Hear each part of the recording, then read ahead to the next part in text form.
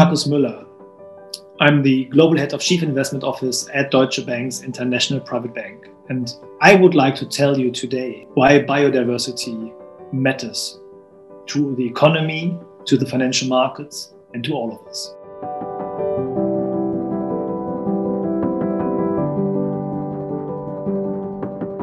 Biodiversity is something most of us take for granted. There are so many different species of plants and animals in the world. We can't imagine how they could ever disappear. But the truth is, we are in a very dangerous situation. Rates of extinctions and habitat loss are increasing around the world. This is making the climate change even worse. And it will have a very serious impact on the global economy we are living in and we are dependent on. Half of global GDP is heavily or moderately dependent on nature. We at Deutsche Bank, we just surveyed our clients and found that the majority regard climate change as a highest priority, but that protecting natural habitats in the oceans and on land is of almost equal importance.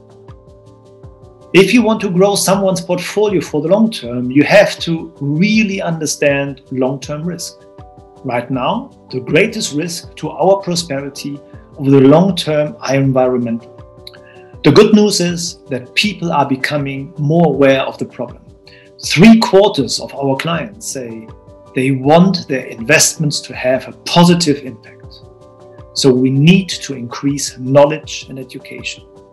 And in finance, we need to help people understand in detail the impact of their investments using so-called ESG criteria. I believe that ESG finance and investing gives us a way to align the world economy with environmental protection. But we have to act now for tomorrow.